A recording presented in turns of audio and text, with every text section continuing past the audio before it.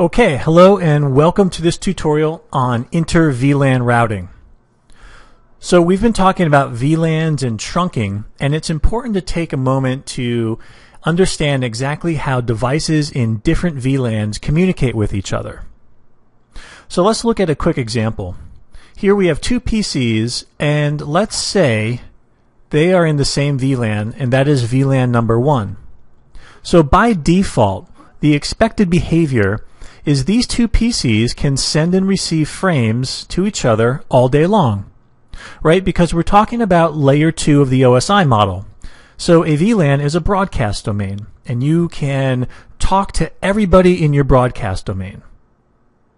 However, you cannot talk to people outside of your broadcast domain, outside of your VLAN. So at the same time that a VLAN enables you to talk to everybody in it, it also restricts you from talking to anybody outside of it. Well, what if we add a second VLAN? These two PCs are new to the network, and we put them in VLAN number 2. Well, the same thing applies here. This is a broadcast domain, so these two PCs can send and receive frames all day long to each other and any other device in VLAN 2. And they are also restricted to only devices in VLAN 2. So we have these two VLANs, but they can't talk to each other by definition, by nature of VLANs themselves. So what do we do? How do we overcome this? And this is where inter-VLAN routing comes into play. With inter-VLAN routing, we enable these two VLANs, devices inside them, to break out of their VLAN layer 2 boundary and to talk to other VLANs. And the way we do this is we need to rely on a different layer of the OSI model.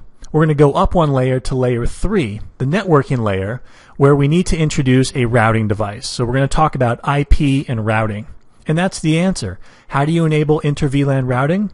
Quite simply, you need a layer 3 device, simply a router. Okay, so let's go ahead now and add a router to our network and see how that solves the problem for us. And there it is. There is our router. So because we're talking about routing, layer 3 of the OSI model, then we're talking about IP addressing. So let's go ahead and introduce some IP addresses. In other words, we're going to associate a particular subnet with VLAN 1. So here we're going to use subnet 10.10.10.0, and we'll make that a /28. You can see each PC has an IP address, and the router is also in this VLAN. VLAN number 2 is also going to get IP addressing. So we're going to use 10.20.20.0, and we'll make that a /28 as well. Clearly big enough to handle all the devices in both VLANs. So the two PCs in VLAN 2 now have an IP address, and the router is in VLAN 2 as well. So here we're talking a little bit about trunking and VLAN ID tagging that we've talked about in some of the other tutorials.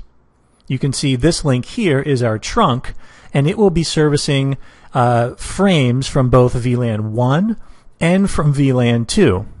Make sure to take a look at the other tutorials in this section on trunking and VLAN tagging. Okay? So now to see how a layer 3 routing device solves our VLAN communication problem, let's just take a look at how a PC routes. So for instance, down here, dot 3, this guy wants to send a packet, some information, a frame, over to this guy. Well, the first thing a PC will do is it will ask itself, is the destination in the same subnet that I'm in? Now here the answer is clearly no. And if the answer is no, it's very simple. The computer now says, well, since it's in a different subnet, all I have to do is send this frame, this packet, to my default gateway. So these PCs would be configured to use a default gateway of the router's IP address. So we send the packet to the router. Now the router is going to go ahead and take a look at the destination, figure out what's in its route table. It'll see that the destination is connected to it as well, and it will then simply go ahead and send it out over to the destination in VLAN 2. So if you are a little bit hazy on some of the details on how a computer routes, go ahead and take a look at that specific tutorial entitled How a Computer Routes, which is located in the ICND1 material.